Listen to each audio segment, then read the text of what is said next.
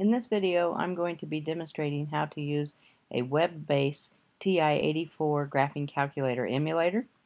The website that we will be using is this one right here, so the first thing you should do is navigate to that website in one of your browsers.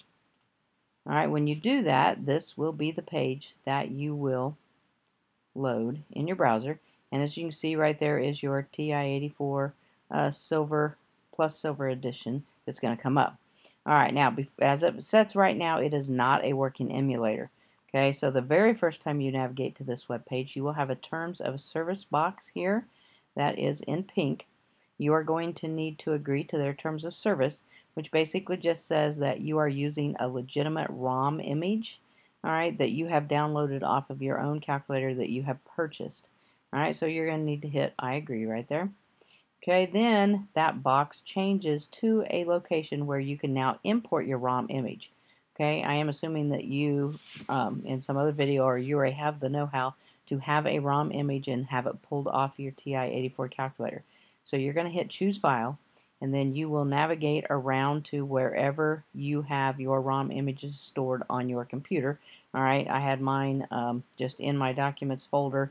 Alright, and I have a folder called ROM images. That's where mine are stored. Okay, now I have two different ones here because I do want to demonstrate both ROM images. First of all, I'm going to do the one that runs the 2.55 math print version for the older grayscale TI-84 Plus calculators. Alright, so once you click that and load that ROM image, okay, then the calculator will become active or working. I can press the on button, and then you can see that it is running that 2.55 math print version. Alright, and you can see that it is in grayscale. Alright, once you do that, the calculator will be a regular functioning calculator.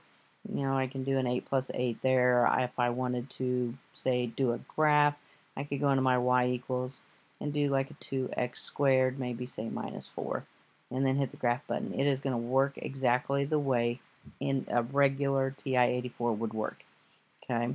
Now, this should remember that you have loaded that ROM image. You ought to be able to close the browser, open it back up. It should continue to work unless you clear your history and your cache and all that kind of stuff. In which case, if it would ever stop functioning, or you would clear your cache out, you're going to have to load a new ROM image.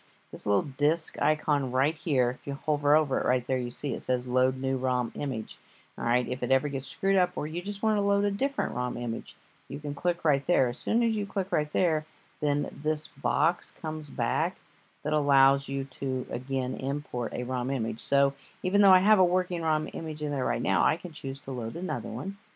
So now I'm going to load the newer color version, which is my other ROM image here. I just want you to see how it's going to change.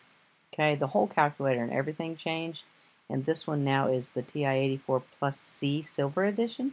Okay, so a little different. And because this version of calculator has a higher screen resolution, they've had to make this viewing window just a little bit bigger. So you can turn it on.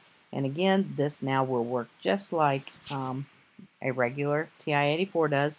Alright, showing you that you're running the 4.2 version on this. And again, it does regular functions to add or subtract or whatever, but much more crisp, clear screen there. Let's do a graph just real quick. Okay, now you can see that the colors, you've got the colors there. So your 2x squared, let's go ahead and do the exact same one that I did a minute ago. And it's going to graph it. Much more clear picture and in color.